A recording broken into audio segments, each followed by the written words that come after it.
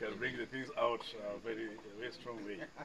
My name is Dr. Dabji Bimji, the National Secretary General for KMPDU, and also the Secretary to the Caucus for Health Workers countrywide. We've had deliberations with health workers in the sitting today, and we are disturbed at the frustrations, the exploitation, the intimidations that are working at the workplace.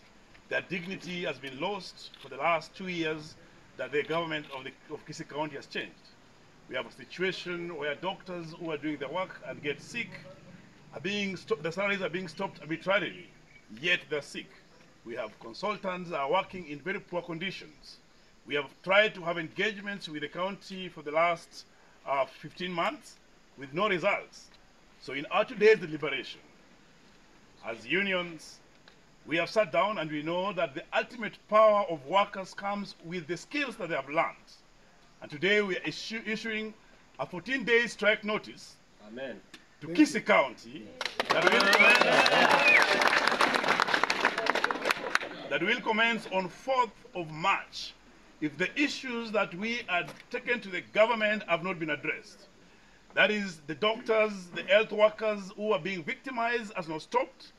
That is, the salaries that have been stopped are not reinstated. That the consultants and all the health workers have not been designated to the right positions and also promoted to the right places.